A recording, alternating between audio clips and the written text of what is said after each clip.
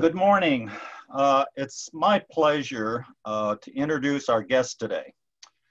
Al Gantz. He's going to talk about coffee. And I'll do a short introduction. And Al, are you unmuted? Yes, I am. Okay, great. Al is a Summit Old Guard member. Al, how long have you been a member? Oh, about 2 years now. Okay, great.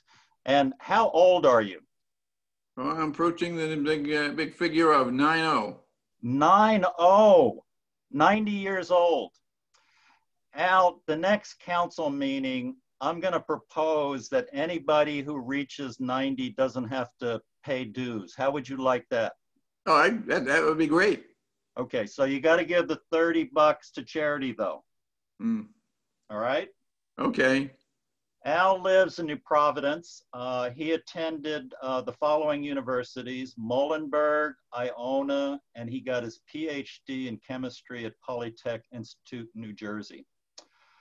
He worked for General Foods as a physical chemist. And during my conversation, I found out that he retired from General Foods, got his teaching certificate, and taught chemistry at Livingston High School. So Al, how was it being a retired PhD in chemistry teaching high school in Livingston? Well, it was a great experience that I had always looked for the opportunity to end my career as a teacher. And when General Foods was purchased by Philip Morris, I took the buyout and became a teacher. And I taught at Livingston High School for about 13 years. I taught honors and AP chemistry. That's wonderful. We had a short conversation and I revealed that chemistry wasn't my favorite subject in high school, but I hang out with a lot of engineers and chemists, and I try to understand. Okay, so Al, you're on. Okay, well, the slide before you can see, for example, in other words, it shows three pictures there. The one in the upper right-hand corner, you see the coffee beans, they're red. Coffee beans grow like a chestnut in that they have an outer shell, and then the nut is on the inside. In the case of coffee, we call it, in other words, a bean. In the case of chestnuts, we call it a nut, so what's on the inside. Now, when you want to prepare coffee, you have to do, in other words, you take those beans that are there and you have to roast them. And then in other words, after you roast them, then you pour hot water over them. And they elicit, in other words, the coffee brew that comes out. And so that's how you make your cup of coffee. There are different types, of course. Now, the coffee that's in those two bowls right there is Arabica coffee, which comes from Central America, and Robusta coffee, which comes from Africa. Okay, now coffee beans, in other words, can be vary from green to bright red. It is picked, it's processed and dried. That means taking that outer shell off. It comes off very easily. Then you dry the coffee beans, usually in the sun, and then you roast it, and then you grind it up to a particular particle size, depending on the brewer you're going to use, and then you brew your coffee, and that's what we usually drink most of the time in the morning. Can I have the next slide, please? This shows in other words, the plants that, in other words, of the coffee beans. You can see, for example, in other words, it grows on, in other words, bushes, and you can see that it actually grows, in other words, in a hot climate. In other words, right on the equator, but elevated in the mountains of Colombia and in the mountains of Brazil is where the coffee beans grow best.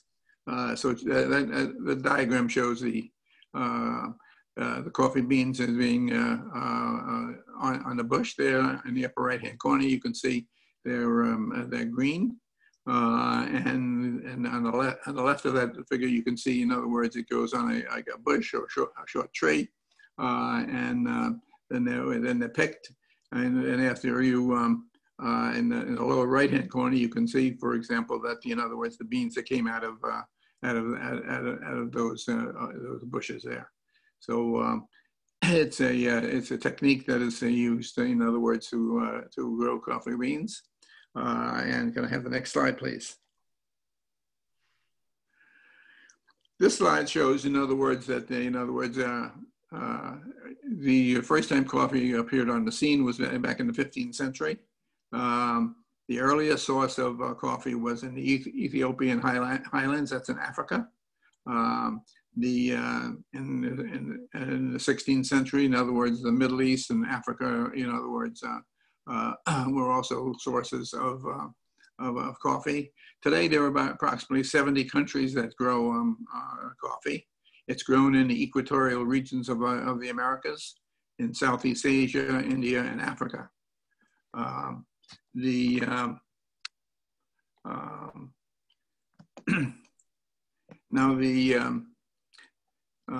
the right-hand side, you can see, for example, there's a figure of the pictures of, in other words, shows you, for example, this is the coffee production in 2018. You can see Brazil is way high on the list. In other words, they have, in other words, growing in excess of 3.5 million tons of coffee. Therefore, they actually produce, in other words, a third of the coffee that is produced in the world. Now, the other producers that are important to us are Colombia. Colombia and Honduras are both Central American countries, and they grow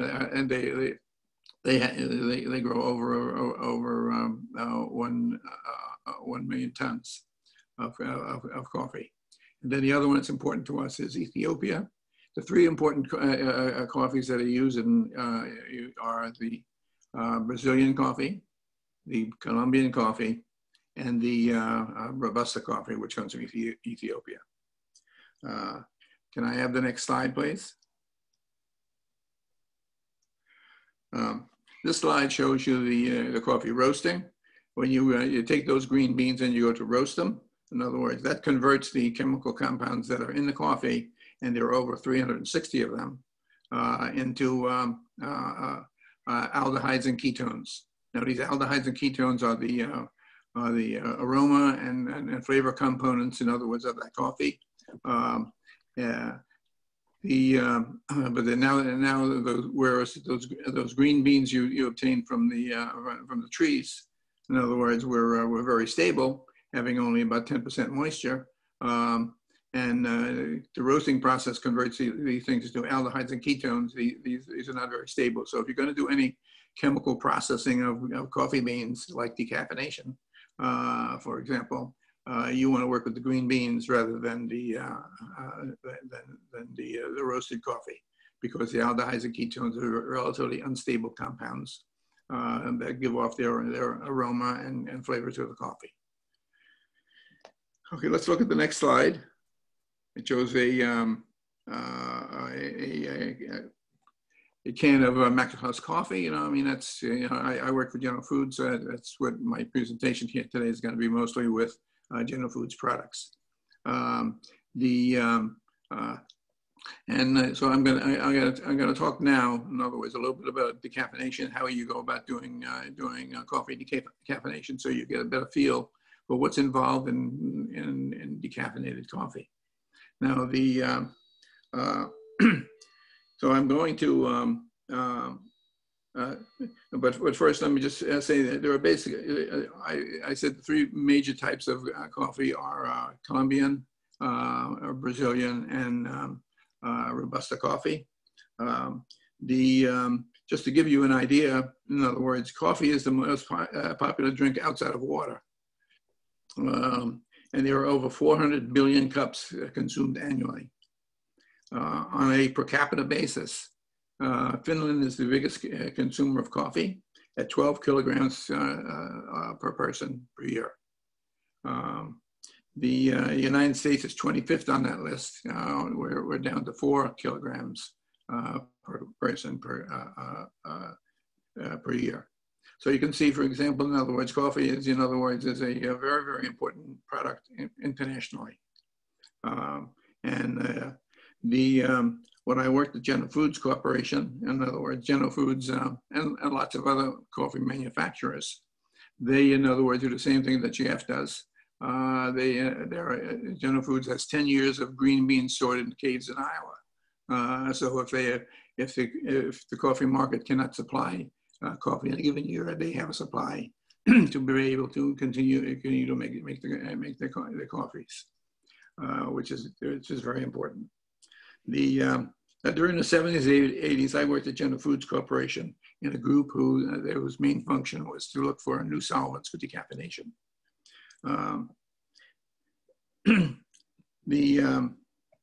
Now, originally, in other words, General Foods used the trichloroethylene in the decaffeination process, but that was shown to be carcinogenic. Now the FDA has a group called, has a specification called the GRAS list. The GRAS list stands for Generally Recognized as Safe. So if solvents are on that list, then they're okay for foods, to be used for foods. If they're not on that list, then in other words, they're carcinogenic. Trichloroethylene is not on that list, but methylene chloride is. So therefore, companies have switched to methylene chloride in the decaffeination of coffee. And you'll see in another one I described the decaffeination process, where that solvent comes in for the decaffeination. Now, in the GF method for decaffeinating coffee, I'm going to describe. Do we need the next slide? Next slide, please. Okay. In the GF method for decaffeinating coffee, this was originally developed by 2 engineers at General Foods Corporation. They used the Berry and Walters patent of 1947. Now, I'm sure you know that patents last for about 20 years. 20 years, in other words, 47 takes up to 67. So obviously anyone can use this patent today. And a lot do use the GF method, but not everybody. The process. So I'm going to describe this process almost like a lab experiment. So we will start off with, in other words, with a beaker and say a 3-liter beaker. And then we're going to put into it, in other words, 500 milliliters of water. Then in that water, we're going to take half a pound of green beans. And then we'll put a stir in there, and we'll stir that up for maybe about 15, 20 minutes. Now, at the end of that time, now what's happened is the fact that compounds that are inside the coffee, and there are approximately 360 compounds, different chemical compounds in green beans, we're going to come out and go into that water phase. And eventually an equilibrium is going to be established. Where the maximum amount of coffee can go from the green bean to the water phase, and at the end of the half hour or 15, 20 minutes that we've mixed it, we're assuming that we reach equilibrium. So therefore, now if we filter that solution and then take the remains of those green beans and throw them away, we now have a solution which represents in other words, the equilibrium concentration of green beans in that coffee bean that are now in that water phase. So therefore, we now, in other words, and that involves every chemical compound that was inside that green bean, including the caffeine that's come out into that water phase. Now the thing is that, in other words, we need to look for a solvent, in other words, that can remove that caffeine. So therefore, in other words, and the best solvents are of course, as I said before, the chlorinated hydrocarbons. We use methylene chloride. And we're going to use a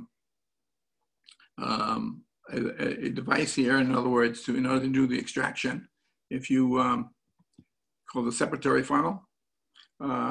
And so therefore we take that, water phase and put it in that separatory funnel, and also put in there approximately 200 milliliters of methylene chloride. And then, in other words, we shake that. Then we shake up the. Take that separatory funnel. We put the stopper on the top of it, and the stopcock. In other words, we close it, of course, and then we shake it up. And then we, in other words, we turn it upside down, open up the stopcock to let any gases out, and we do this several times and so forth. And then we put the separatory funnel back in its holder. And then we wait until, in other words, a clear line of demarcation. Now, methylene chloride is going to be on the lower portion, and the water phase is going to be on the upper portion. And these are two immiscible liquids, which means they do not mix. They're like oil and water. And so therefore, there's a line of demarcation. So now what you do, you use the stopcock to, in other words, draw down the methylene chloride layer down to where the water starts going into the water layer starts going into the stopcock, and you stop it there. So now down in that Erlenmeyer flask and down beneath that, now you now have methylene chloride with the caffeine. But the upper phase, in other words, is the aqueous phase, which has all the solubles of coffee except for the caffeine. So now you take that water phase, you put it in the beaker that we started with, and then you put it into a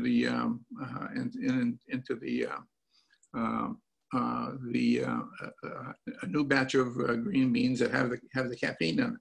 So you dump another half a pound of green beans into that aqueous or water layer, and therefore the only thing that can come out of the green beans is, of course, the caffeine, because there's no caffeine in the aqueous phase. But everything else cannot come out of the green beans. Because there's already an equilibrium concentration of those substances in that aqueous phase. So therefore, in other words, the caffeine comes out into that aqueous phase, and that decaffeinates the beans. So that's the General Foods process for decaffeinating coffee. It's pretty straightforward. It's where, in other words, you carry out the decaffeination. To about 97% it's decaffeinated. It takes several hours to do that. And so when you can see on the right-hand side of that slide, on the lower part is the molecule of caffeine. You'll notice it's a nitrogen, in other words, a compound that has double bonded oxygens associated to the ring. So therefore, in other words, that's what we're looking at. Now, there's one other thing that I have to say, and that is the fact that we have to go back to in other words, the extraction. Now, in the bottom of the Erlenmeyer flask is a mixture of, is a solution now of caffeine and the methylene chloride.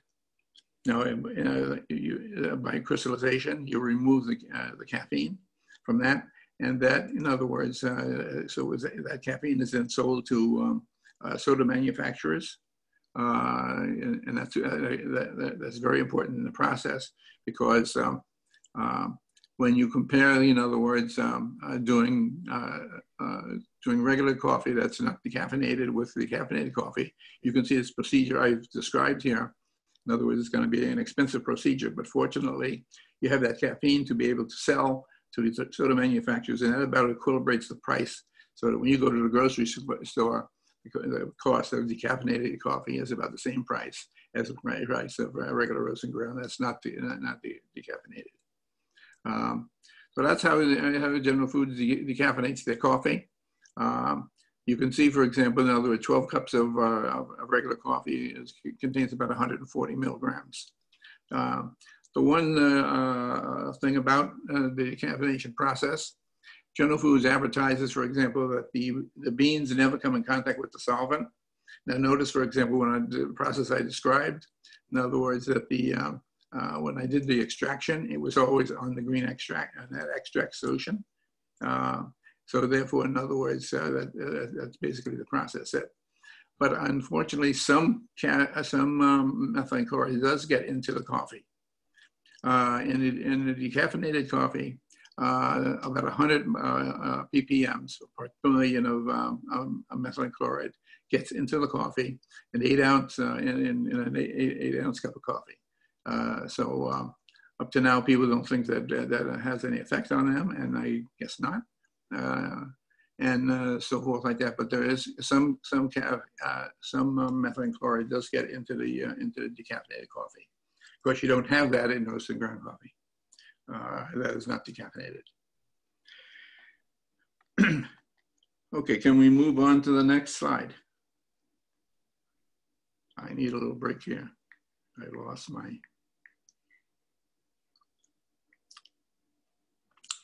Okay, now the next, in other words, coffee I'm going to describe as instant coffee. Instant coffee represents about 13% of the market for coffee. And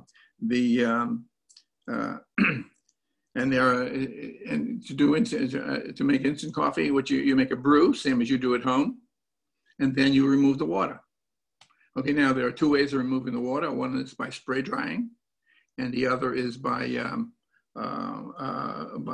freeze drying. Now, spray drying is a relatively inexpensive process.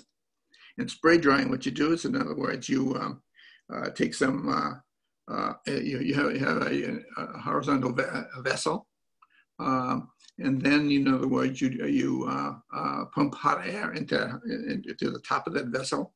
The hot air goes in at around 130 degrees centigrade, and it comes out of the bottom of that horizontal vessel at about 90 degrees Fahrenheit, centigrade. Then, in other words, you atomize and spray the liquid coffee that you have into the top part of the vessel, and as it filters down through that hot air that's there, in other words, the moisture content, in other words, is evaporated, and when it gets down to the bottom, it reaches down the bottom as a solid. So therefore, it's a relatively simple way of making coffee, of drying coffee, and of course, in other words, now there's just one other process that's involved here. Number one, you notice, for example, I said it was 130 degrees. Now, 130 degrees centigrade is a high temperature for those aldehydes and ketones.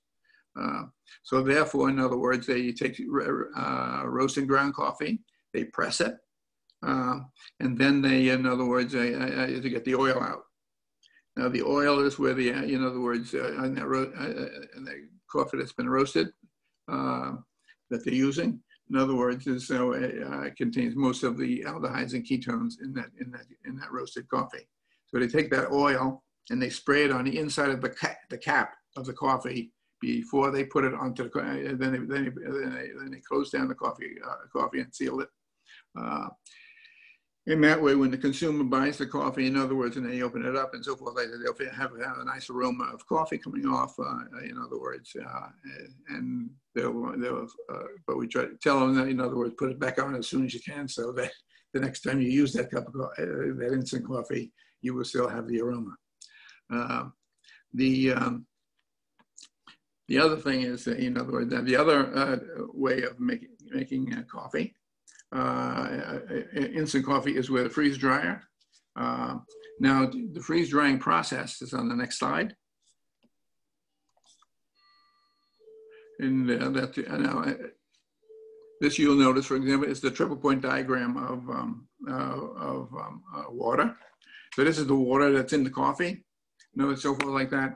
So therefore, in other words, the water that's in the coffee, that liquid coffee that you brewed comes on, in other words, in this water phase here at around 1 atmosphere pressure. 1 atmosphere pressure, and it was about 20 degrees centigrade in there. So therefore, when you close the freeze dryer up with the coffee inside, then in other words, you lower the temperature to,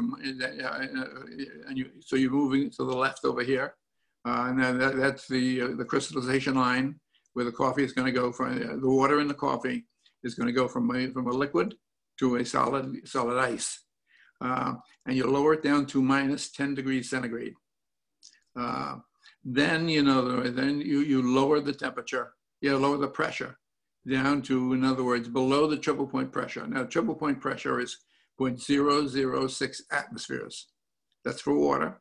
In other words, so you lower it below that. So you're down into this region down here where I have my pen. And then, in other words, then you begin to heat it up. You're maintaining that pressure.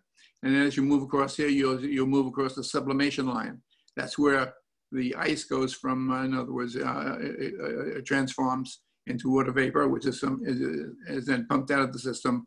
You bring it over here to it where it's 20 degrees centigrade, and then if you open up the freeze dryer, voila, you have solid coffee in all of the jars. Now you can see this is a much more expensive process than the spray drying. It's the General Foods product called Maxim. The one that's spray dried is what it's called Instant Maxwell House. So you can see, for example, it's going to be a little bit more expensive. So the way you're processing it is compared to the spray drying. So that's how you do. Those are the two methods of making instant coffee, and you get them ready. So if you drink instant coffee, you just put it into the solids into your cup, and add the hot water, and you have your coffee ready to go. I am not a user of instant coffee. Whenever I drink coffee, I drink it in the morning, and I drink it in regular roasting ground, and so forth. Now, the last part of the thing, in other words, method of making coffee is with supercritical carbon dioxide. Now, if you take a look at this lower diagram over here, in other words, now carbon dioxide, it has a critical temperature of 31 degrees centigrade. Fortunately, that's a low temperature. And it has a critical pressure of 213 atmospheres. That's a high pressure. But in other words, if you want to, get into the supercritical region, that's this yellow region right here. In other words, you've got to be above the critical pressure, and you've got to be above the critical temperature to put it in this yellow region right here. I cut it off a little bit, but let's show you a little bit. That puts you into this region here. In that region here, in other words, the carbon dioxide gas has been converted to a liquid, and liquids dissolve things. And in fact, carbon dioxide has a special propensity for caffeine. So in the process, you put, in other words, the green beans in this container right here, and then you introduce carbon dioxide.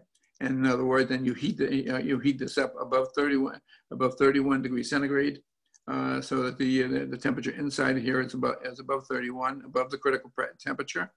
And you also, in other words, introduce carbon dioxide, and in other words, until its pressure is in excess of 215 atmospheres.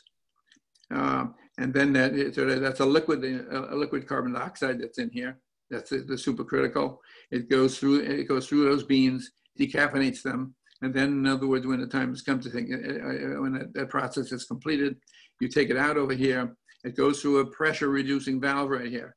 As soon as you reduce the pressure, the carbon dioxide loses its solvating power for that caffeine. It drops out, in other words, and over here in the collector, in other words, this has water in it.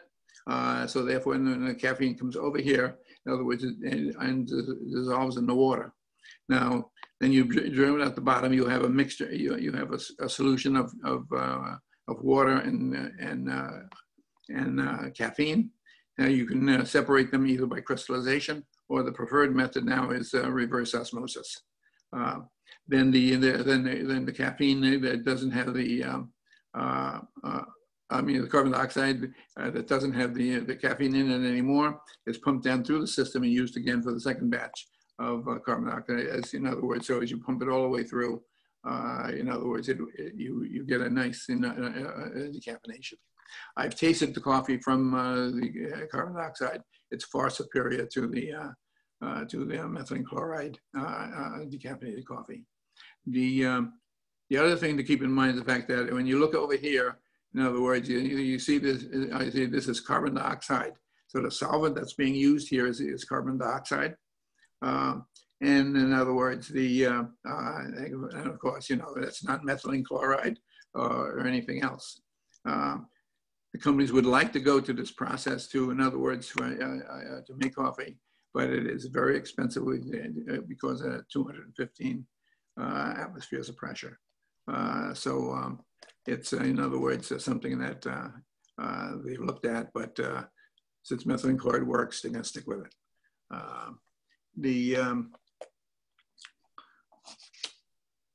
So I'd just like to point out one other thing is the fact that when I worked for General Foods Corporation in 1985, the company was purchased by Philip Morris. Philip Morris owns the company today. And the price was $56 billion. At the time, General Foods stock was in the middle 50s, and the buyout price was $120. So that was a nice big deal. Warren Buffett claims that he made $300 million in a transaction. I hope some of you had some General Food stock at that time and did well. I personally, didn't make as much money as Warren Buffett did, but I had some shares of stock, and at that time my kids were thinking of going to college, and so therefore I was able to use the money that I got from my General Food stock to pay a good portion of their college expenses, as they both went to Midwestern schools.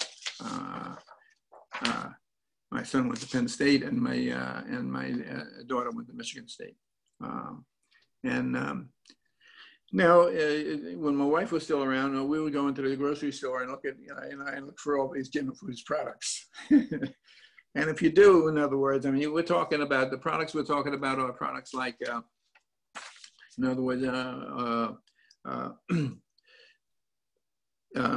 Jell-O, Max Health's coffee, all of the Kraft products, all of the Post products, in other words, all of the Bird's Eye products. I mean, these are all products that are now owned by Philip Morris.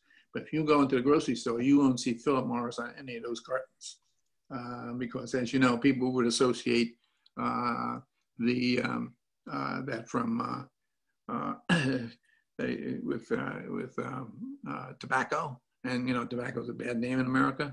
And so they were the people who probably may not buy some of these products if they knew that it was Philip Morris. So they don't put Philip Morris on any of the products that you buy, but they own it, and so forth like that. Well, that completes my portion of the coffee report. The remainder of this talk will be given by Alan Hamilton on different ways to brew coffee. Thanks, Al. That was a great presentation. Thank you. Do you guys remember being in high school and the teacher would tell you that you had a pop quiz? And it was a device to make you study and be prepared for the next day. So Al has prepared a 10-question pop quiz on the chemistry of decaffeination. So you need to go to your screen to put up yes and no.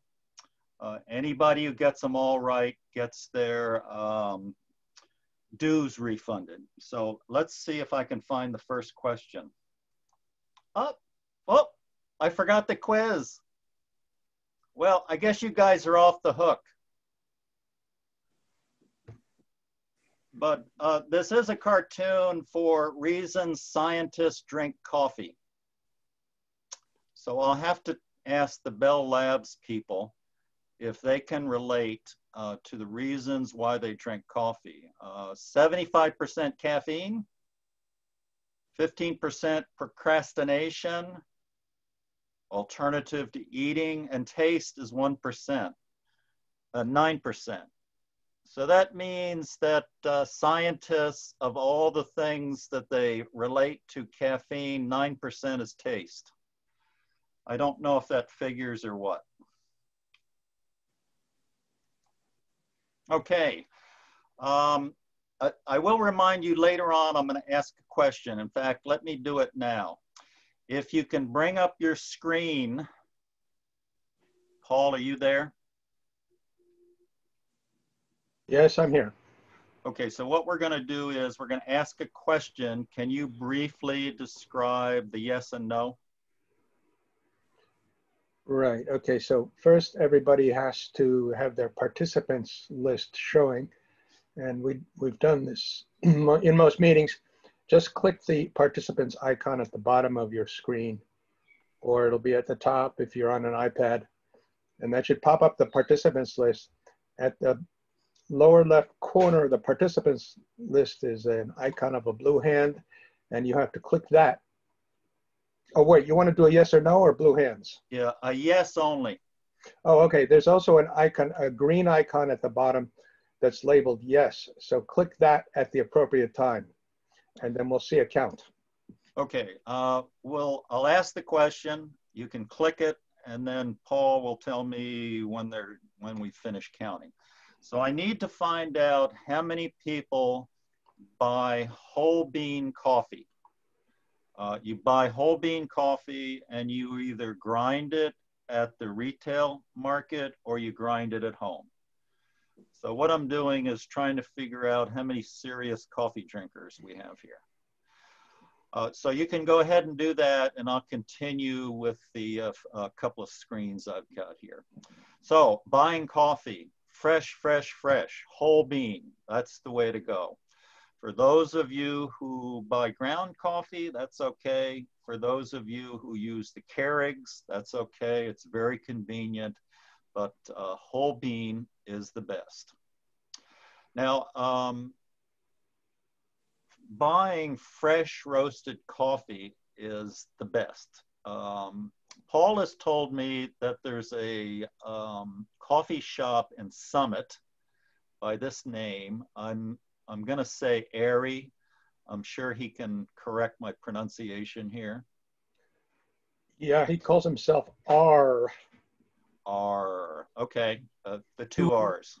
Gotcha. The other one I discovered online was Moon Cup in Jersey City. I don't know of that. I just picked it up online, so you can keep that in mind if you want to get some. We used to have one in Denville called Mara's, but they stopped roasting. I don't know what happened, but I got it occasionally. It was good. Now, the next place to get coffee is mail order because it tends to be fresh. My favorite is Pete's, but there are many companies that you can mail order coffee from. The next choice would be retail whole bean. And I would recommend Starbucks or the supermarket. The supermarket has a modest selection of whole bean coffee. And then last is ground coffee, and I should have added Keurigs there too. Do we have a count yet on the whole bean people? Yes, we have 18 yeses and 6 nos. So that's only 24 total out of 94. Yeah, that's fine. That's okay because if you're not buying whole bean coffee, I'll describe to you how you can do that. This is the world's most expensive and unusual coffee. That little animal there in the upper left is a civet. It can be found in Southeast Asia, among other places. What happened was these civets were eating the coffee beans in the plantations, and they were pooping out the undigested coffee beans. Someone somewhere along the line figured out that they wanted to use the coffee beans. They ground it up, and this is the world's most expensive coffee. 100 grams is $119. And for all you non-metric people, I converted that to 3.5 ounces, and that converts to $545 a pound. Now what they've done is I guess they've caught these civets, they put them in cages, which that little guy is in, and fed them nothing but coffee beans. Oh, and you can get this on Amazon.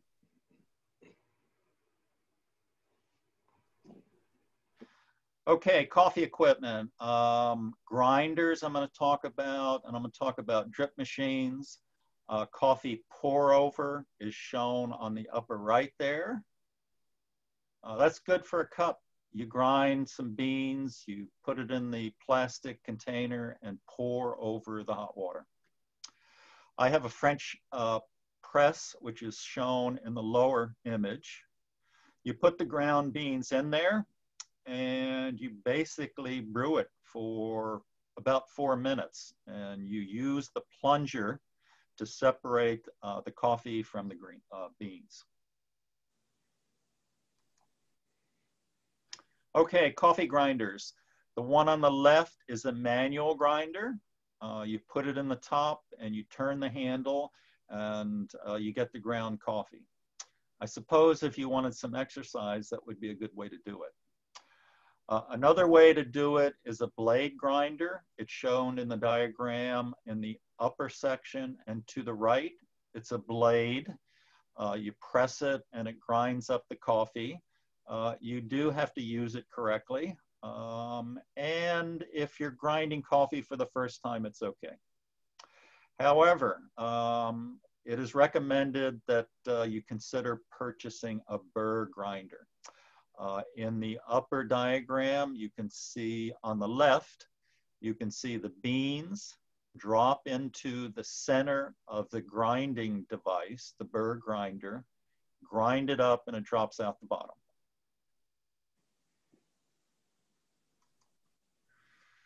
Okay, coffee equipment drip. These were recommended by America's Test Kitchen. They buy this stuff, they test it, they figure out what's best. The one on the right there is a Boniva. It's $149. It's a little pricey, but it gets the temperature right and it's highly recommended. You'll see that it comes with a insulated double-walled stainless steel carafe, which helps keep the coffee warm. By the way, you don't have to brew a full pot of coffee to use all of these devices. You can brew 2, 4, 6, or 8. The other one on the left, lower left, is a Hamilton Beach. That's $39, and both of these you can get on Amazon. The Hamilton Beach has a glass carafe, which is okay if you're drinking the coffee fairly quickly. After about 30 minutes, coffee tends to go off. Grinders. The two characteristics about grinders is that you're able to change the grind. So on each of these machines, let me see. The one on the left, the grind setting is on top. You twist the container. The one on the left, the grind setting is the knob on the right side. And as you can see, they both have a timer, which is helpful depending on how much coffee you're brewing. Both of these, let's see, the Compresso was recommended by Test Kitchen. I actually found the Burr coffee grinder in Amazon. If you're just starting out, that's a very reasonable price for one of these. I think I talked Paul into it. He had a blade grinder and I showed him the price on the Burr grinder here, and he sounded like he was interested. I'm inclined, but could you tell us why it's better? Better than the blade? Yeah, what happens with the blade, let's go back to the blade. Okay, the blade grinder, you dump the beans in the top of the container for the blade grinder, and it grinds it up, and the distribution of the grinding varies greatly from the correct grind that you want to particle sizes that are larger and or smaller. With the Burr grinder, the grind is more predictable. So it drops through the top of the device and it grinds it to a narrower distribution. And when you brew the coffee, you get a better result.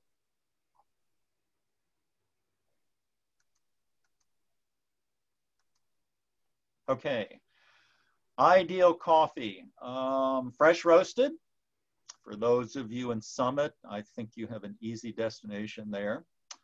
Whole bean coffee at any place, Starbucks, coffee shop, anywhere you can get whole bean.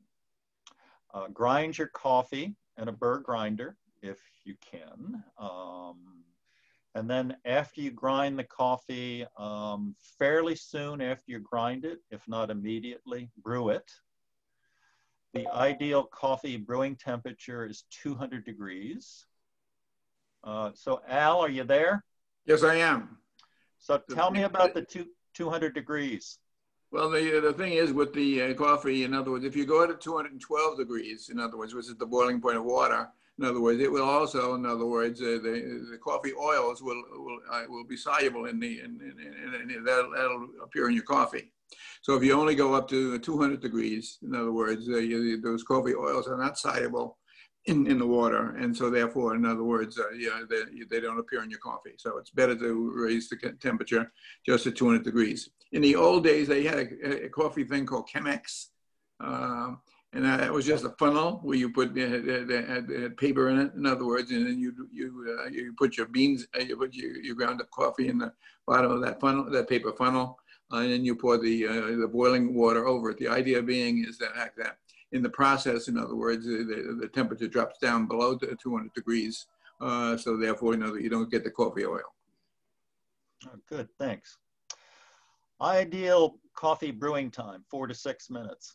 I actually have a timer on my coffee when I do drip coffee, and most of the time the coffee hits the time. Occasionally the grind, depending on the type of bean you buy, it varies. So you may want to take a glance at the brewing time. But listen, if you're grinding coffee and you're using the drip machine, it's got to be good. Okay, this is a Far Side. The Far Side stopped about 15 or 20 years ago. Actually, Gary Larson, I think his name is, he is back doing illustrations. So this is an illustration of hell. So we have the devils, there's 3 of them. And then there's a guy at the bottom that says, oh man, the coffee's cold. They've thought of everything. So with that, I'll open it up to questions. Do we have the host helping with the questions? Let me ask the first question, if I may. Al, you mentioned that many of the coffee companies keep a stockpile of coffee. Did I hear right that they keep 10 years supply of coffee beans? Yeah, that's right. That's right. The Jenner Foods plant. It's a cave in Iowa. Right. They air conditioned it, and the green. They obviously stored the green beans because they're stable, so the idea being is that, in other words, not so much to replace, in other words, they would get Brazil or any of that. But if Brazil and those companies should run into a year where they get, the coffee plants get diseases, they still would be able to, in other words, be able to provide coffee. So that's really the reason for that, is primarily, in other words, to keep it available, so that, in other words, if the coffee industry is confronted with the diseases of the coffee trees, that they still would be able to provide coffee. Thanks. Brett Honnold. Yes, excellent presentation. Thank you for one of our favorite pastimes. A two-part question. One is, I was a bit astounded that the US is number 25 versus Finland number 1, given the predominance of coffee shops. Starbucks Nation seems to be every other corner. So if you could expound on that a little bit about what's going on in Finland, number one. Second part of the question is this. If you think of other commodities, think of the world of oil, think of the world of wine. they are renowned for in different parts of the world having different levels of quality. Do coffee beans have different levels of quality or taste based on whether they're from Brazil, Colombia, Ethiopia?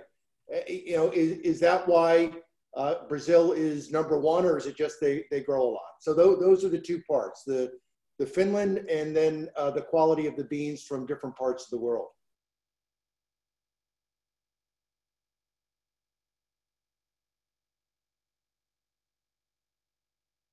Alan? Al? Any answers? We seem to have lost him for a second. His tile is still here, and he's not muted. Al, are you there? Al Glatz? Well, let me say that I've been to Scandinavia, including Norway, Sweden, and Finland, and they drink a lot of coffee. It's everywhere, every meal, multiple times of the day. So I hadn't realized that they consumed quite a bit more than everyone else. Let me offer a theory. Finland is very far north. In the winter, you need all that coffee to stay awake when it's dark. That's true. That's true. Yeah, and I think they're also renowned for alcohol on the other side when you get to that part of the world. So they obviously need a lot to keep them awake and going. Yeah. Now, the quality question, I can answer in part. The big thing about coffee is the single source coffee. Single countries produce coffees in particular characteristics, just like wine. And then they're even getting to the point where they're marketing coffee from single plantations. So Central America, Ethiopia, Brazil, Brazil, I think, is a quantity coffee producer. Although, see, I subscribe to Pete's, so I buy a variety of coffees, and occasionally I'll see Brazil. I'll see Colombian a lot. I'll see Ethiopia. So that's the partial answer to the coffee quality question. Okay, great. Thank you. Thank you. Jim Hewitt.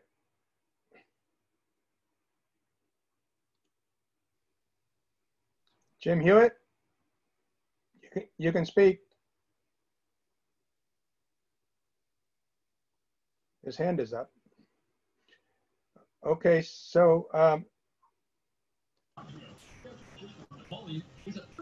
who's that? Mike Schneider? No, I guess he's got a radio playing or something. How about Bill Tittle? Okay, so I have a technical question for Al. Al, are you there? No, he's off the call now. Al. Okay, so then I don't have a question. Well, we'll leave you on the blue hand list until he shows up again. Maybe he'll dial in again. I'm glad I didn't have to answer a chemistry question. Okay, George Cull, if you unmute yourself, you're next. Yeah, well, this is a little chemistry, but it's also for the general public. What about cold brew coffee, which has all of a sudden become very popular, where you fill up your water and in the center you fill it up with the ground coffee, and then you throw it in the refrigerator, and then in 12 to 24 hours you have concentrated coffee to drink. Has anybody tried that?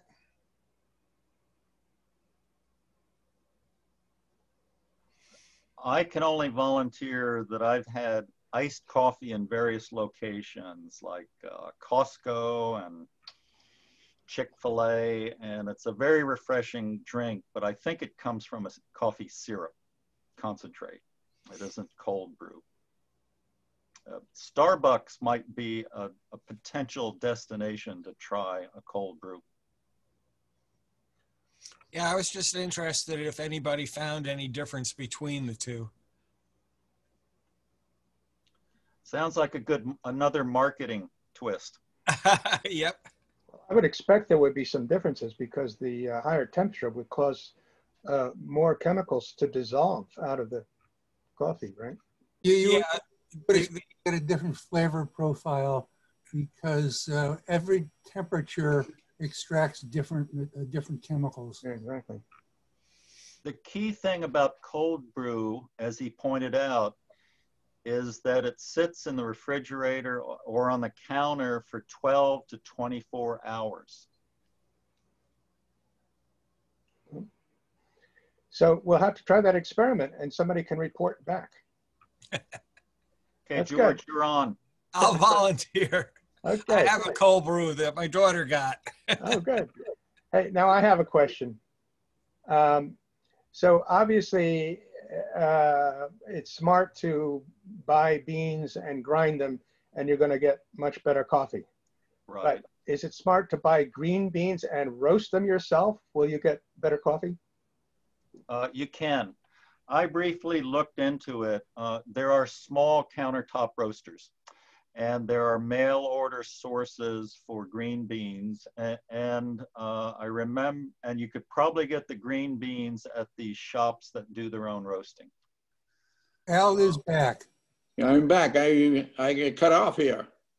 Okay, welcome back. So we had a question for you. Bill Tittle had a question for you. Bill, unmute and ask. Okay. Yeah, Al, just to review the decaffeination process. So you first extract the hundreds of chemicals out into an aqueous phase, and then you use the methylene chloride. But On that extract. yeah, to get the caffeine out of the extract. But you're using. Aren't you going to be using the roast green beans? You don't care about the extract. No, we don't care about the extract at all. We just use it, in other words, to extract the caffeine. Yeah, and you're doing the methylene chloride only because you want to recover methylene chloride for the economic value of it. Yeah, well, the caffeine we want to recover. Yeah, because you could just throw the whole aqueous phase away. Yeah, so. Well, I mean, the General Foods, in other words, they, as far as that aqueous phase, which we call green extract, in other words, it continues to evaporate in the process, and so we just continue to add to it. I mean, General Foods has not added, hasn't changed the green extract for years. Okay, so. Thank you. Jim Hewitt, are you there? No, he hasn't come back. So, hey, Al, we had a question about home roasting. Do you have any opinions on it?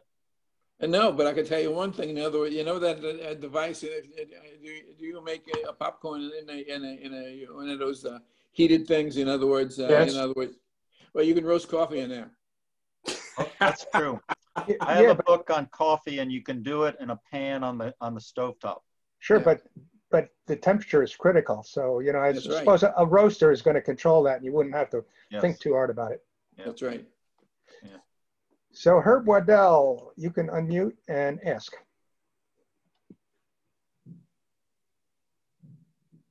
Herb?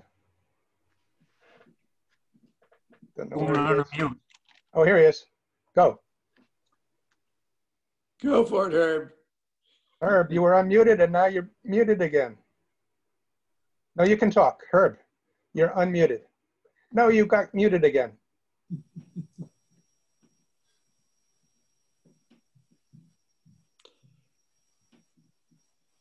Please click it just once. I see his picture.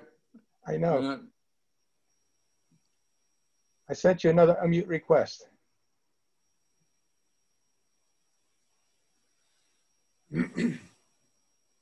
Herb, I'll send you one more. Okay, Herb, we're going to defer you, and you can keep trying to unmute, but meanwhile, we're going to go to Roger Burns. Unmute and talk. There you go. Okay, I have a question. If you buy, let's say, a pound or two of ground coffee in a can or whatever version, is it wise to freeze it, keep it in the freezer, or is that harmful? No, it's definitely not harmful. I mean, definitely not. The colder you can keep it, the better off you are, because those aldehydes and ketones, in other words, will tend to decompose. All right. Second, since that was so quick, years ago we went to Hawaii, my wife and I, and while we were there, I had Kona coffee, and I thought it was really great. And I've been buying it. In fact, in the whole bean, I have a machine that grinds and makes the coffee all in one. But it's, do you have a feeling of, an opinion on Kona coffee from Hawaii? It's not cheap, and it's a little hard to find. I found it in Wegmans in bean only, but otherwise I haven't seen it anywhere else. My perception is that it's, I like a mild coffee. So therefore the Kona coffee is a little too strong for me. Oh, really? Oh, okay. Well, thank you. That's it. Appreciate it. Hey, I'm unmuted now. Yeah, let me add to the question about storage. The key thing about coffee is having it fresh. So buy only what you need. If it's on sale and it sits there for 2 months, that's not good. The freezing question is a toss-up, and it comes in a bag with a valve on it that releases the CO2. Right. So that's helpful.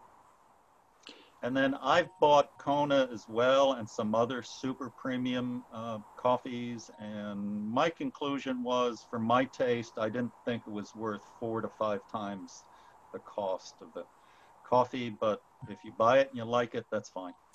Maybe it's a bucket list. I got a super premium. Yeah? Somehow I got unmuted. All right, go ahead. All this talk about fresh coffee is fine, but you might be getting 10-year-old beans unless you arrange to buy direct from the farm. I'd like your opinion on this baby. How does this rate in your scale of grinders? This was my mother-in-law's, in which she ground 8 o'clock coffee beans. Oh, yeah. Many, many decades. I can't see it, but is it the one with a handle? Yeah. Yeah. Well, you can't see my picture. Well, I have my diagram up, the presentation. I know which one you mean, and grinding any coffee is fine. When I first started getting enthusiastic about coffee, 8 o'clock coffee was what I bought. I had to go to the A&P store, right? That was, yep, that's right. Get it. And I guess A&P carried on with this ground coffee business for quite a while. Good anyway, you can still buy beans there, but you can't buy a grinder like this. It's cast iron and wood. Herb, I have a question or two about that grinder. Herb? Yeah? Do you use it yourself, or have you used it? No, but I'm tempted. I think maybe I will. Okay, so I'd like you to use that and report back, because I got a little one thinking, why not be a purist and not use electricity? And I would have to grind that forever to get enough for 1 cup of coffee. I quickly abandoned it. Well, but yours is bigger. Yours is bigger. Maybe that's the answer. A serious one maybe grinds it fast enough that you would do it. And I also want to reply to something that Paul said about coffee keeping people awake. If you drink a lot of coffee, it doesn't bother you. If you drink a 1 6-ounce cup a day, and if you drink it at 8 o'clock at night, you're up all night. But if you drink 8 cups a day, you can drink till 9 o'clock at night and go right to sleep. I agree. So my advice is drink more coffee and it won't bother you. Well, okay, so there's a question. Does coffee have any long-term health effects apart from keeping you awake? Ooh. Well, I can tell you. I can tell you for myself. I happen to have a heart condition, and the thing about it is the fact that if I take get up in the morning and drink my coffee and take my blood pressure, and then another an hour later after I've had my coffee, if I take my blood pressure again, it is always lower. When, in other words, before in the morning before I have my coffee. So as far as I am concerned. In other words, it affects the blood pressure. It's not a big change, but it's there. Okay, Jim Blinn, your turn, if you unmute. Yes, when you started talking about coffee, I started thinking about Alexa Hante. Does that ring a bell with some of you? No, explain. Coffee commercials. Yes. He used to I don't remember which one he advertised. I just remember the name, and he was like Mexican or South America. Okay. So the other Maxwell House always had had lots of good coffee commercials too. Oh yeah. The one I remember was they would say, "Wake up and smell the coffee." Yeah. Now I realize that for everybody to get that experience, you'd have to walk around the house with the coffee can open. Mm. Yeah. Yeah. I worked in Colombia for 3 years, and the routine with Colombia was that they used very strong coffee.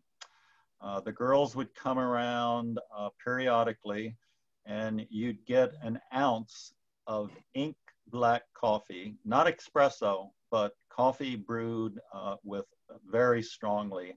And they took these little black cups, and I scarfed it down, and that was the coffee break. Okay, Phil Prezisi. Sorry if I mispronounced your name, but go. Hi, thanks for taking me. Yeah, I'm right. We moved out here. We're in the Pacific Northwest in Woodinville, not far from Seattle. So there's a lot of coffee action out here. But a couple of comments. Number one, Al, thanks very much for reminding me about Maxwell House. We went to school in Hoboken at Stevens in the 60s. And of course, the aroma of the roasting was one of the things that was a signature of that campus. So we didn't always have to go for coffee. We had the aroma. So Yes, that's good. So, I hope it encouraged you to buy the coffee though. Right. The other thing is there was a question about cold brew. I've done it myself at home here, and it's fine. I found it very mild, even for dark roasted, but it's very labor intensive to properly filter the ground beans out and have it. So it's kind of a working thing. It's much more difficult than, let's say, the old day of doing sun tea. If you remember, a couple of tea bags and water. It's much more difficult because your coffee is evenly distributed throughout the water. So, and is the brand that we were thinking of for Alexa Hante Uban? I remember that as a coffee brand. Well, Uban is an all Colombian coffee. Right. So again, thanks very much, Al. It was an excellent tour. Appreciate it. Thank you. So Alan? Yes? You mentioned about buying beans. In other words, when before I got my Keurig and my wife was still alive, we used to buy beans, but we bought our beans from Dunkin' Donuts. Yeah, it's a very popular brand. And you could, as I just wanted to point out, you could buy the beans there also. Ivan. Yes. First, I'd like to confess that for years I was an instant coffee drinker, but since I got my Keurig, it's changed my world. And I used to have to use, half and half or creamer in the instant coffee, but now with a Keurig, I don't want to adulterate the coffee, so I'm an unadulterator. And I feel if you put cream in a coffee, you're adulterating it and ruining the taste. So you drink black coffee. Ivan, way to go. Also, it's taught in our surgical classes in ophthalmology to not drink caffeinated coffee, that you might get a micro tremor under a microscope. Oh. I didn't have that problem. In fact, I felt better on using a microscope with coffee than without coffee. So coffee didn't affect me. As a matter of fact, even when I have coffee at nighttime, I have no trouble sleeping. So that's my comments. Now, Ivan, if you want to go to advanced Keurig, you can buy a grinder that automatically grinds the coffee into a reusable Keurig device that you wash out. I know. I still like the single-use ones. Yeah. Okay. I'm lazy. It's okay. Yeah, the advantage of the Keurig is the convenience. Oh yeah. And the temperature. The temperature is perfect also. Yeah. I'll tell you, I had a Keurig for a while, and my wife liked the throwaway ones, you know, the official ones that Keurig makes money from. But I used the refillable ones because I wanted to have other brands of coffee. And Keurig tried very hard to prevent people from using refillable ones. And what they did was they put some special ink in the label on the top of the little canister that would be picked up by an ultraviolet light in the machine, and it would refuse to work if it didn't find that. And then there was a whole bunch of people online that were finding ways to defeat that system. And I tried them all. And finally the thing broke and I threw it out. And then I got a Hamilton Beach, not like the one you showed, but it's one that actually lets me use Keurig devices or refillable Keurig devices, or simply a little plastic cone with coffee grounds in it. So I can do anything with my Hamilton Beach. There you go. Yeah. So the next person is Ted Bassman. Go. Yeah. I used to drink caffeinated coffee by the bucket when I was a software developer. And this doesn't have to do with going to sleep at night. The weekends would hit, and I would get a caffeine withdrawal hangover. Like I had tied one on a Friday night and actually hadn't anything alcoholic at all. So I really had to cut down on the caffeine. The other one is that I find the Kona coffee in the Keurig type things, and I buy them at Fort Dix, and they were pretty reasonable price. Now, granted, I'm retired from the military, and I'm able to do that, but yeah, it's out there. Mm-hmm. So at this point, let me interrupt for a moment and say that we've actually passed 11:30. We still have a half a dozen blue hands up. So if the presenters are willing, we can go for a few more minutes. Mm. If you have to leave, you can leave. Let's go. Mm-hmm. So the next person is Bapi. There is. Am I on mute? Yes, you are. Go ahead. You're on. There's two schools. One says that you take Starbucks coffee and one says Dunkin' Donut coffee. And people who like Dunkin' Donut coffee don't like Starbucks coffee, and Starbucks coffee drinker does not like Dunkin' Donut. Do you know why that is? Well, I myself, Papi, in other words, I myself do not like strong coffee. So therefore, that's why I do not like Starbucks coffee, but I like Dunkin' Donuts coffee. But is there anything in the chemicals and things like that that? Not that I'm aware of. Chemistry, okay. Starbucks and the other make a comment about that. Have recognized that they need to supply a variety of coffee roasts. So Starbucks actually has a medium roast that they sell. Oh. But Starbucks did something else. It's called marketing. And they have turned coffee drinking in their lounges into a whole experience. I wouldn't call going into Dunkin' Donuts and buying a cup of takeout as an experience. So that's a very big part of it. Is that right? Don't you think? Ambience. My daughter lives in LA, and Starbucks has opened up a number of super premium coffee shops where they do a pour over cup of coffee for something on the order of $8. So my son-in-law had a freebie. He went in there, tried it, and that was the last time he was there. He doesn't want to spend $8 for a cup of coffee.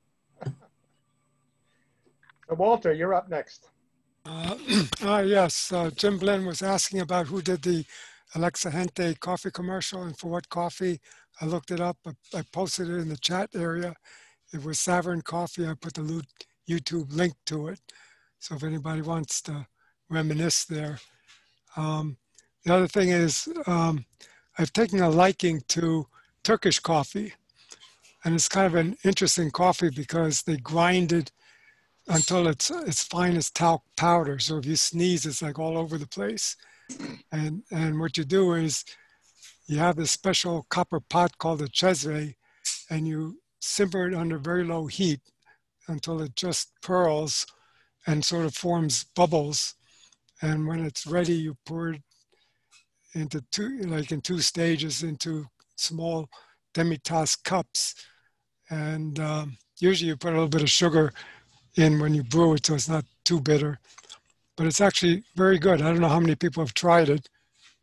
But yeah, I've tried it. It turns out that when my wife and I got married, across the street from her was an Armenian family. Oh. And they made, in other words, Turkish coffee. Number one, it's done in those demi-tasse cups and everything like that. But in other words, it's very thick. In fact, in other words, if you put the spoon in the center of the coffee, it stays there. It doesn't move to the side of the cup. I mean, it's a very, very thick coffee, and you need the sugar. Yeah, you need the sugar, but also the grounds just sort of settle on the bottom, and you drink it down to the mud, and then you stop. Yeah. Walter, you qualify for the advanced coffee degree. Now, another version of that, except with a little different style, is Cuban coffee. It's done a similar way, but not with super ground coffee. I think it's done with moderately fine coffee. It's done in a kitchen, and it's boiled and reboiled and then poured into a cup. I grew up in Miami, so I've had that a couple of times. Mike Katz. Yes, does anybody use percolators anymore? We'll hear about his drip coffee.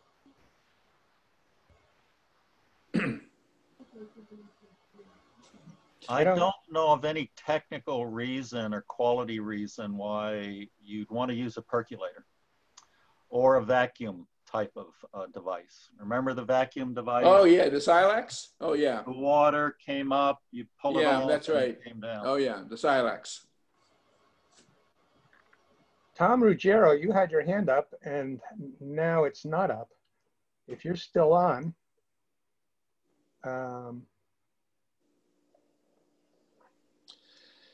maybe not. Are you? Yes, you're still there. Could you unmute? Okay, Tom, now I'm unmuted. Yeah, but I have a second. I have a question for you before you start. What were those goggles you were wearing before? Those are magnifiers. Ah. I'm coming to you from my shop. Okay. But anyway, I just a quick factoid that I wanted. I went to a presentation, a virtual presentation 3 weeks ago, and just an interesting thing about Starbucks. Do you know who Starbucks is? No. Actually, the name Starbucks, where it came from, is the founder of Starbucks was a big fan of Herman Melville and Moby Dick. And he wanted to name the company Pequod, which is the ship in the Moby Dick novel. And his marketing people convinced him that a boutique coffee shop with P in the name would not be palatable. So he decided he wondered what to call it. So he named it Starbucks. Starbuck is the first mate on the Pequod. And the person on the Starbucks logo, that's the figurehead from the Pequod. All right, right. Well, I have a little bit of history to add to that. I've been to Starbucks #1 in Seattle, so that was interesting. But the reason why I buy Peet's Coffee is because they're a coffee company. Starbucks is a company, a business. Now, they do fine with coffee, but Peet's is serious. The founder of Peet's, the name escapes me, helped the original Starbucks founders put together their business. The original Starbucks founders were forced out by the present group. So, but they all supply a good product, though. Okay, I think that's it. So, Alan, do you want to do the closing ceremony? Yeah, let me see if I can get out of here. Oh, here we go. And find the certificate. I have to click. Well, no, I have the certificate. Oh, you do? Okay, please.